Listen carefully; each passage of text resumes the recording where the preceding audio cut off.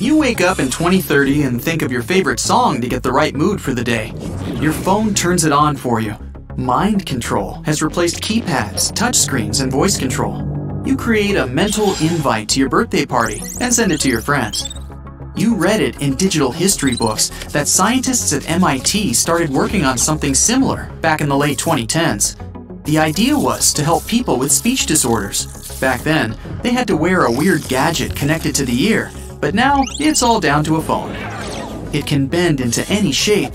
You can wear it as a bracelet whenever you want, transform it into a GPS belt for hiking, or lay it out flat again. You can take it apart, or turn it into a flat screen to watch videos. Your sister has the model that fits right into her ear. She puts it on and it magically disappears. This is one of the trendiest designer phones that adapts to your skin and hair color with a sensor layer.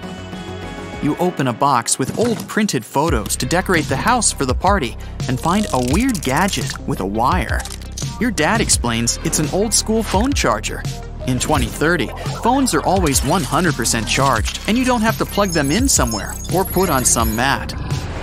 Powerful transmitters in different parts of the country charge your phone's nano batteries over the air when you're within their range.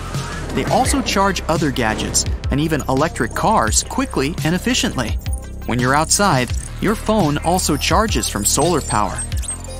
Because all headphones, data transfer, and charging are wireless now, you don't need any ports on your phone at all. Water can't get in, lint doesn't build inside, pins don't wear out. Your phone doesn't have any weak spots anymore. You're starting to feel classic birthday blues, so your phone plays your favorite funny video. It's your legit best friend and helper. It keeps track of your physical and mental health and offers you some breathing exercises to prevent panic attacks and stress. It opens the front door for you, starts your car from home, and takes you on the fastest route when you oversleep.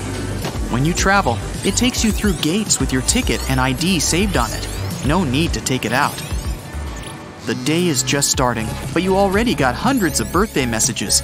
You make your phone switch its OLED display to e-ink one. Old phones with OLED displays were perfect for videos and games, but reading wasn't good for the eyes. Too much light shining in your face. Now phones have both technologies combined, OLED and e-ink used in e-readers. You can choose the display you need at the moment and read books safely. Time to go outside. You're running a marathon today. You split the route with 5 other members of your team, and you all stay connected through a running app.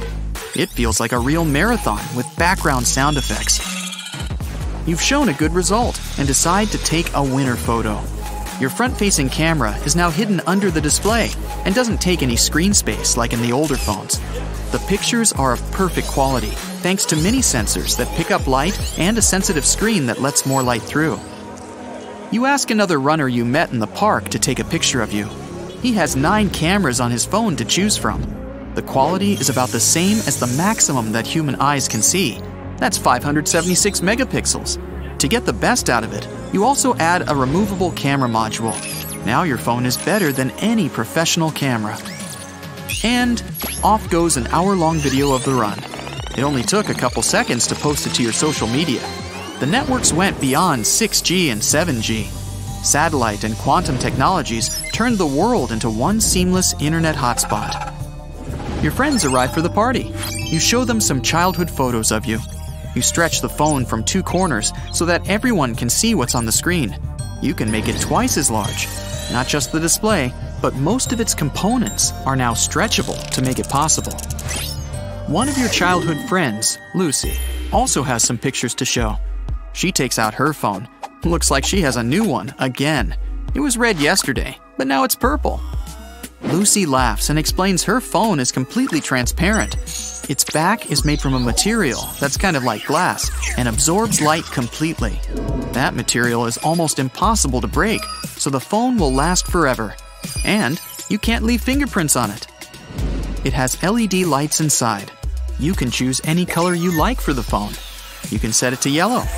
The back cover absorbs all the light, and it looks like it's painted yellow before you even blink. You can also set the phone to change color randomly every day, or choose a gradient coloring option. The all-glass phone looks seamless and has no edges.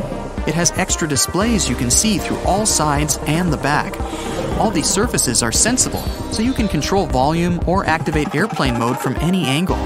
You can also handle notifications on the front side and work with apps on the back side at the same time. Steve has an even cooler phone. It projects screens as a hologram above it. You can also bend it to see the 3D image or video from different angles. You watch a birthday video your friends made for you in the air. Tom has the holographic projector in his wristwatch phone. It projects images onto your palm. You can adjust it to fit your palm size. Time to look at your presents. Mike brought a vintage computer. It's a popular house decoration these days. Phones have completely replaced them. They can do all the same tasks and are portable and easier to use. You can have all the games and apps you want on your phone now. They are all web apps working through your browser, and they don't take any space on your phone. The connection is seamless, so they work as fast as apps from the past that you had to install on your phone. Oh, the girls brought you a virtual gift certificate from your favorite designer. You can choose whatever outfit you like and try it on from home with the new 3D face mapping. With artificial intelligence and 3D sensing technology, you can see what you're going to look like in different clothes and with different hairstyles. That red dress looks great on you. It'll be delivered in minutes. 3D face mapping also lets you unlock your phone from a big distance. There's also a surprise gift from your favorite singer. You put on new glasses to see a 3D hologram of him in your living room singing a customized birthday song. Suddenly, the hologram turns into a real person. Everyone screams and tries to deactivate this feature somehow. You try voice and mind control, but it doesn't work.